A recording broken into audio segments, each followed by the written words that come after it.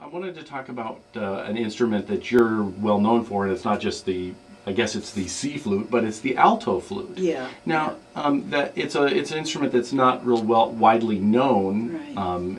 And it's maybe especially in jazz. But how did you come to play the alto flute?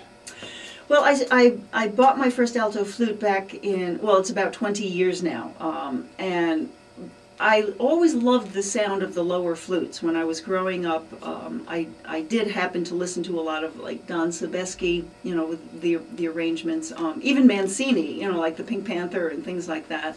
Gil Evans, you know, wrote using the lower flutes, you know, including the bass flute, and I just always loved that sound. It spoke to me.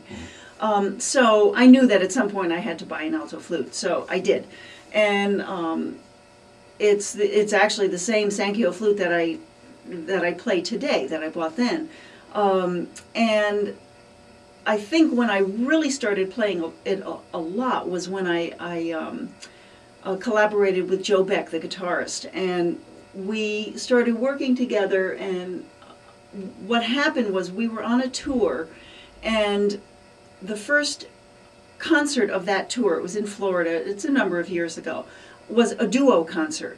And when I pulled out my alto flute, he just, something clicked, you know, and it was just like, wow, this is what we need to do. So as it turned out, he had a tuning that he had thought of like 30 years earlier, or that's what he says. And it's something that he ended up building, or having a luthier build. And he calls it the alto guitar.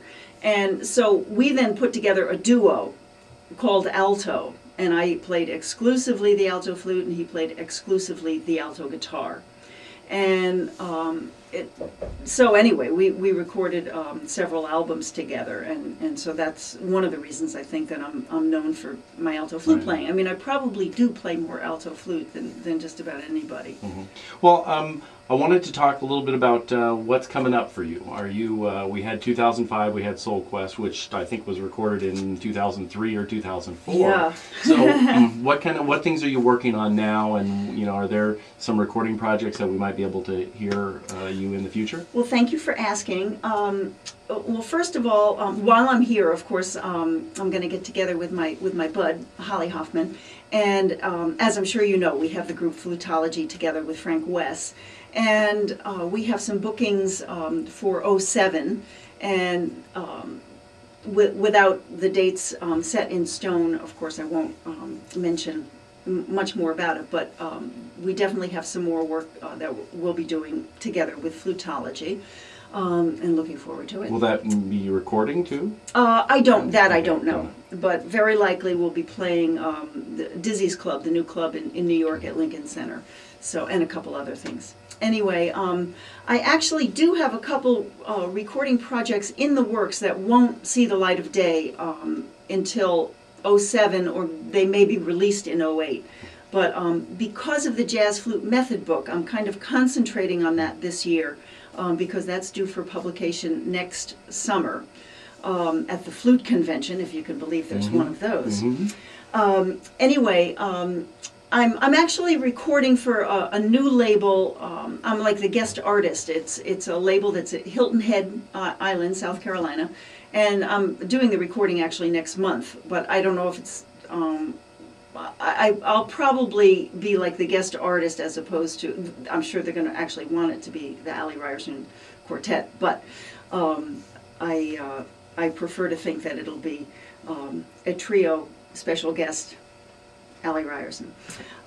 Anyway, so that's one project. And then next year, I have a producer who wants to record a straight-ahead quartet album with a kicking rhythm section from New York of my choice. And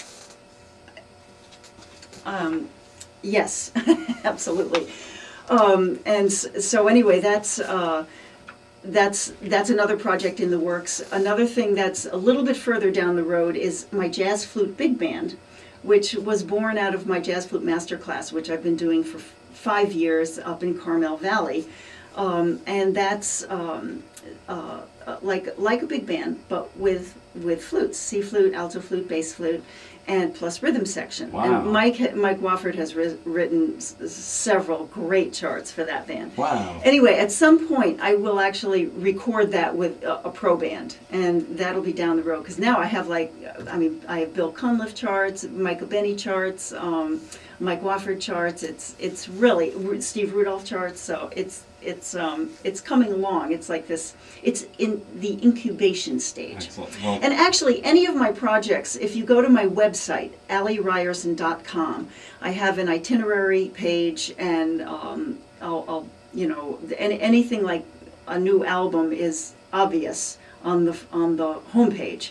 So all my projects and everything like that is you can find on my website, AllieRyerson.com. You just have to know how to spell my name. yes, well, we'll make sure that people know how to Okay, spell thank your name. you. And that sounds fantastic. Yeah. Flute big band. Yeah. Excellent. Yeah, Well, thank you. Allie, thank you so much for being with us today at Jazz Live, and best of luck in everything going forward. Thank you so much, Vince. It's been a pleasure.